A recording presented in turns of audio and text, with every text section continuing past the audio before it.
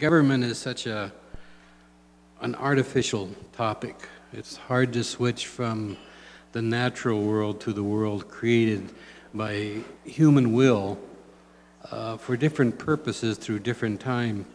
And through all the constitutional talks that we've had with Canada, the one word that we've had the deepest trouble translating in any Indigenous language is the concept of government. If we use the Eurocentric definition of government, it makes no sense when we put it into Indigenous languages. Because we've never had a system of rulers in most Aboriginal societies. We've never had a real system of government, of people who could boss us around and tell us what to do. We've had a theory of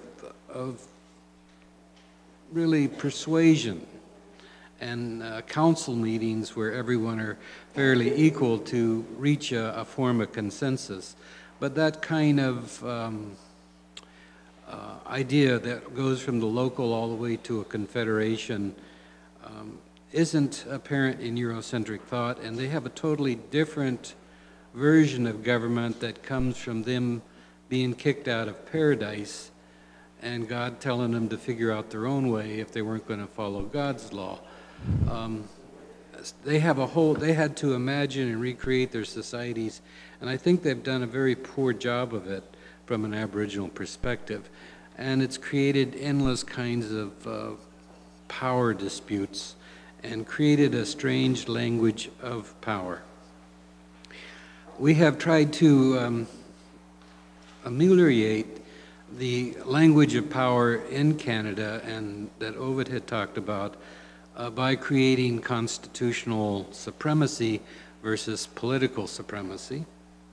And the courts have given us a very wonderful idea, more imaginary and innovative and creative than what has existed in the past in Canada in terms of the Crown, is that in all aspects the Crown has to act honorably toward Aboriginal peoples in their Aboriginal rights.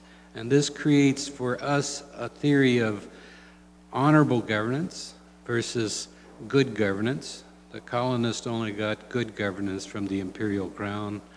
We have a new version of honest, ethical, honorable governance that no one knows how to define.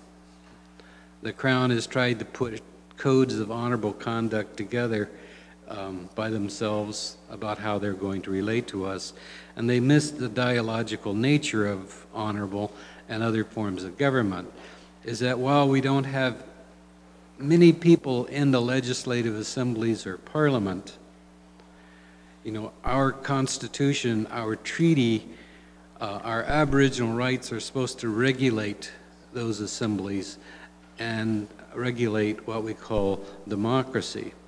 And that's a new concept, and it's so new and innovative and so rich with the dialogue, and it's going to be, if it moves from the Eurocentric monologue to a dialogue with Indigenous thought about one, what is humanity and what's human nature and who should control what parts of human nature and for what reasons, under the superstructure of a ecological sovereignty rather than the sovereignty of persons and sovereignties of assemblies that change from season to season. So that's where I wanted to start the discussion on governance. The most effective word in most Aboriginal language is relationships, which is not the same as governance. It's a relationship with family, a relationship with the natural world, a relationship with people who come into your territory, and ultimately a relationship with the inner person and the external person.